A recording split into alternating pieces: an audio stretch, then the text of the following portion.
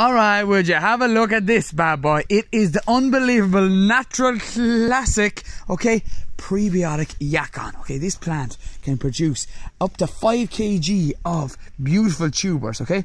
It is something that is from South America, similar to the potatoes, and it's going in here to this beautiful hole that I've just dug this morning in the AM. It is 7:30. Going into, look, beautiful soil, and we can add in some farmyard manure if you have that there too. And there's very little to it. It doesn't get blight. It's an edible tuber, similar to a potato, as I said, from the same area, South America. And look at that distinctive leaf. You can actually make a tea out of that too at a later stage.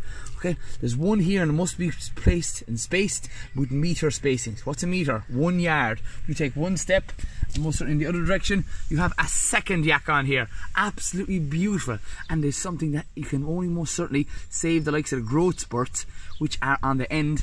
Actually, I'm going to take this out and actually show you the growth spurts on these Yaccons. That is something that you must most certainly grow it from. Let's have a look, see here. So with this Yaccon, okay, there is definitely a growth spurt that is necessary for it to produce a healthy crop. And in fact, there's actually 2 here, and it could be divided out. So that's 3 in total Yaccons we have here right now. So when we look at that, it is divided now into 2 main plants.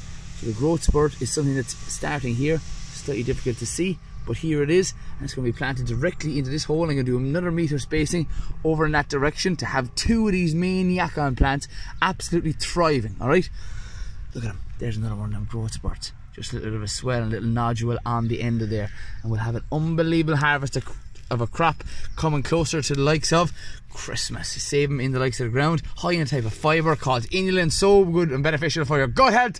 Get on that good stuff, yes sir.